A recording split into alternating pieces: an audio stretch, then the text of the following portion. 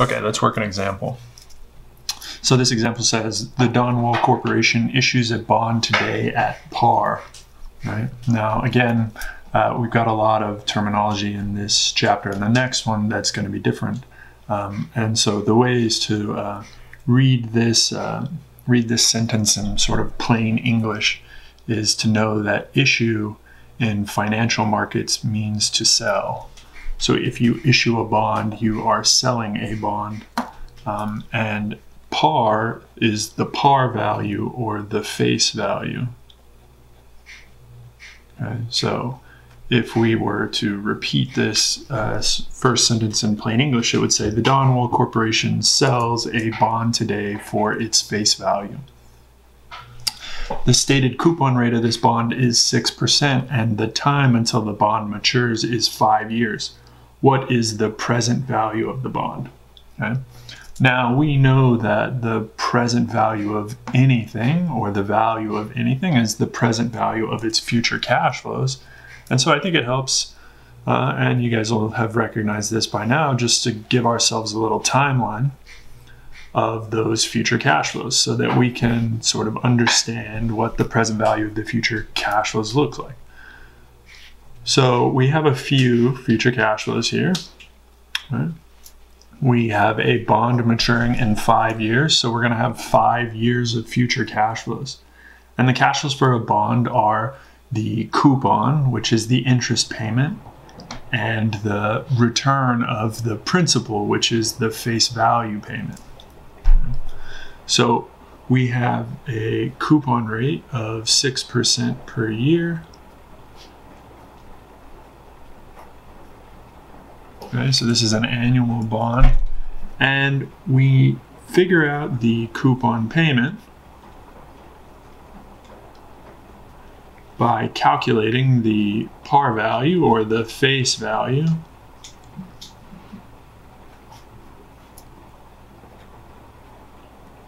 times the coupon rate. And since the par value is always 1,000, that's simply going to be $1,000 times our coupon rate. Here's 6%, so the coupon payment is $60 per year. Okay. So then our cash flows are going to look like this. We're going to have a coupon of $60 every year for 5 years, the 5 remaining years of maturity, so the 5 remaining years of life. And then at the end of the 5th year, we are going to get our face value back, the return of our principal of our loan, $1,000. So we have 6 future cash flows that we need to take the present value of in order to get the total value or the price, right? Present value is also equivalent to price. So what is the price of the bond is the present value of the future cash flows. Now, luckily, we don't have to do much here. This is something we're already familiar with because this is simply an annuity combined with a single lump sum future value. So we have an annuity because we have 5 level cash flows and they don't go on forever. All right, so level cash flows don't go on forever. This part of the cash flows is an annuity. Then we have a separate problem, which is just the present value of $1,000 received 5 years in the future, a single lump sum problem. And we can combine those two, and we can do it in the calculator in one easy step. Right? So we can say we have a future value of $1,000. We also have a payment of $60 per year. N is always going to be our remaining maturity. And we're given that straight off in the problem. There are 5 years remaining to maturity. IY is our yield to maturity. This is always going to be our yield to maturity, or YTM. Okay, so this is not the coupon rate, or it is not necessarily the coupon rate. There are some cases where it is. And the only case where it is the coupon rate is the day the bond is issued.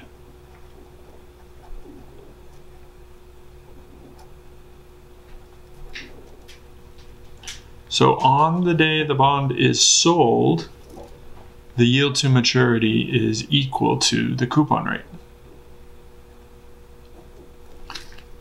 But at any other point in time, the yield to maturity can fluctuate where the coupon rate cannot fluctuate. Because remember, this is a contract. A bond is a contract. So the coupon rate is written into the contract and it is fixed forever.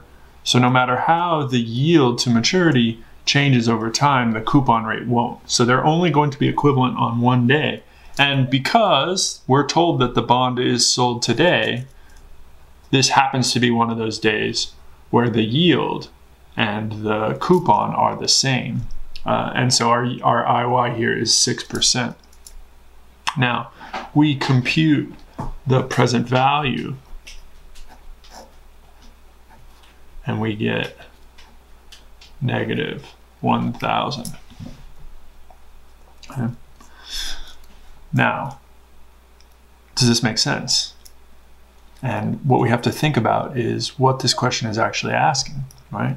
And in some ways, the answer here was given straight off in the problem because it says the Dawn Wall Corporation sells a bond today for its face value. Think about what a bond is. What this transaction actually is a loan. And the way a loan works is today I provide the loan to the company. They in turn promise to pay me interest payments over time and then return the principal, the amount of my loan at the end of the loan life. So the transaction for a bond will always look like this. On the day the bond is issued, we will pay $1,000 for the bond because that's its par value, its face value. That's what we're loaning the company. They will then pay us $60 per year and return our $1,000, right? So on the day the bond is issued, this is exactly how the transaction is intended to work. Remember, it's a loan. On any other day, the price and the yield to maturity might fluctuate in the market. And so this is only true on the day the bond is issued. Now, let's talk a little bit about how that works, okay? So let's talk a little bit about the interest rate in the market and how these things are set, okay? So again, let's imagine that we're sitting here today, right? Today in 2020, and we have Google and they want to issue a bond.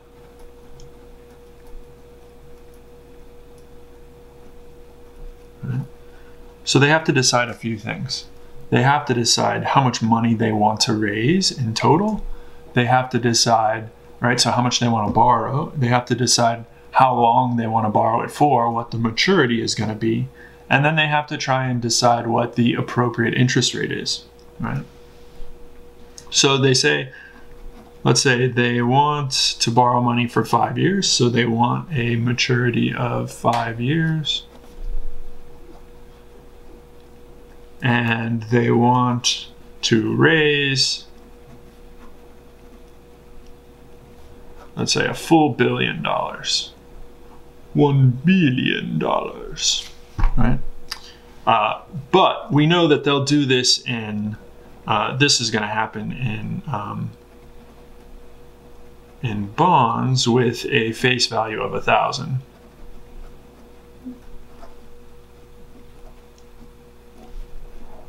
Right? So to raise $1 billion, they're going to have to sell 1 million bonds with a face value of $1,000 each. And they're going to promise to borrow the money and repay it in 5 years. And the question for us is, how do they choose, how do we arrive at the interest rate that gets charged? How does Google decide what the coupon that they're going to pay? And the answer is they look to the market interest rate. Right? So let's look at the market interest rate. And again, this is a little bit of hand wavy here. I'm not going to go into a ton of detail because that's not what this class is about. But in general, we would say that market rates fluctuate cyclically, which means they go up and down and up and down and up and down. So imagine that this is a graph of the interest rate in the market. Right now, it's really low, right? About 2%, about as low as it's ever been. But ultimately, as the market improves, the rates will climb, and then we'll have another downturn and another upturn. And if we went back into the past, we would see that rates had climbed, and then we're low again back in the 2008 crisis. So in general, we see that rates move cyclically in a cycle like this. Okay? And the way that a coupon rate for a bond today is determined is that Google would go to the market and they would look for the market rate and they would say, okay, today in 2020, let's call that rate 1.5%. So they'd say in 2020, today's rate is 1.5%. And so Google is going to issue their bond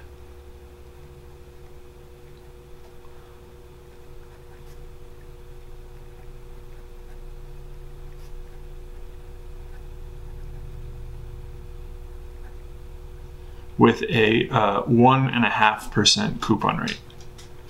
Okay, so they're going to issue a 5-year bond with a 1.5% coupon rate, and that's today. So today, the yield, the market rate, right, and the market rate, the required rate, the yield to maturity, those are all the same. They're all equivalent. So today, the market rate or the yield to maturity is set, or rather is equal to the coupon rate, because on the day the bond is issued, the coupon is chosen to be the market rate that's available. Okay? Now, in the future, we know that the market rate is going to change, and it's going to change for lots of other reasons that are outside of Google's control. In other words, there's going to be broader market implications that move the market rate, and Google won't have any power over that. And so it may be the case that, say, we get to, what's this, 2027, right? So let's call that, 2028. 2028. So let's say in 2028, the market rate is now 8%.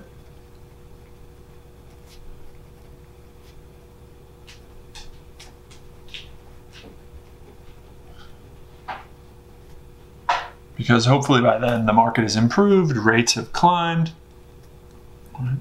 And if Google wants to raise more money,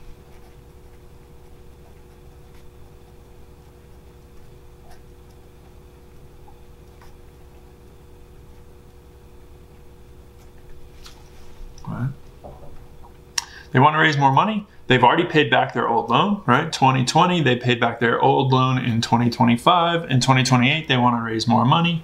But now they again set the coupon to be equal to the current market rate. So their new bond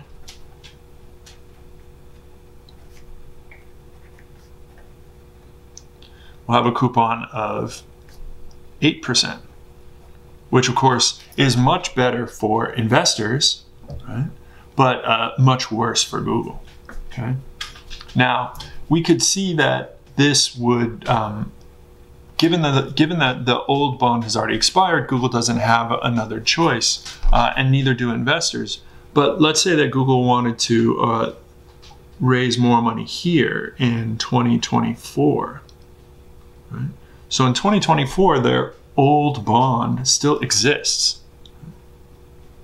Right? The market rate is now 4%, but Google is still paying its existing investors 1.5% because the coupon rate is written into the contract, so it never changes. So even though the market rate has gone up to 4%, and if Google wanted to borrow more money in 2024, it would need to pay 4%. But even though that's the case, they have locked in a contract where they get to pay a much better rate. And investors have, in turn, been locked into a contract where they have to receive this rate.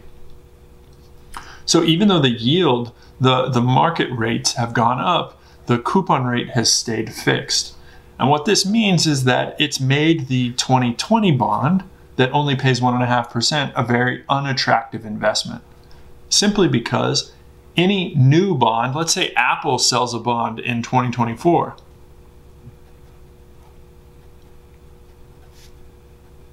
they're going to do it at a 4% coupon in 2024. Which means that an investor can now buy a bond from Apple making 4% and would have no desire to, say, buy one of the existing bonds from Google that only pays 1.5%.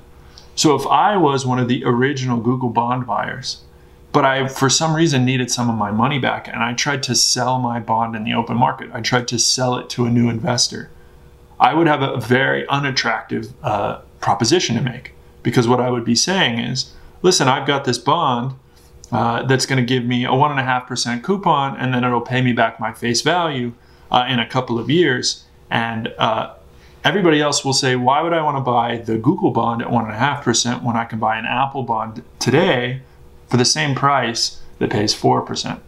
And the answer is, of course, we wouldn't do that. No one would want to pay for that.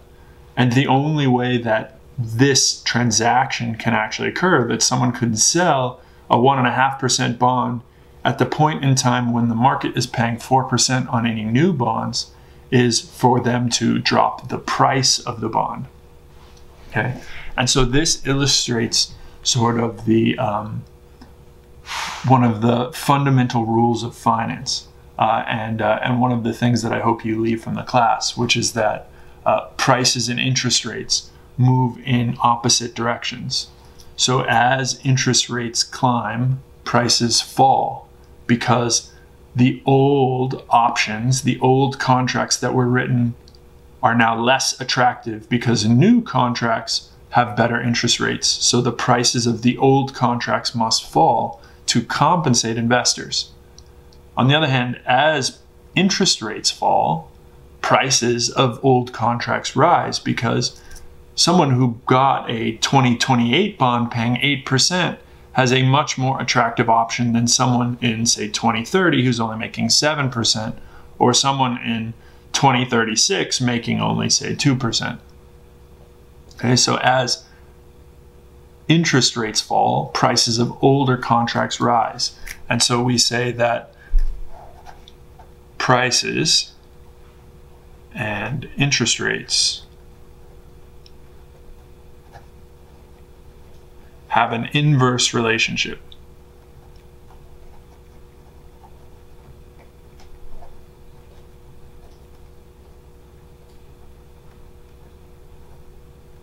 They move in opposite directions.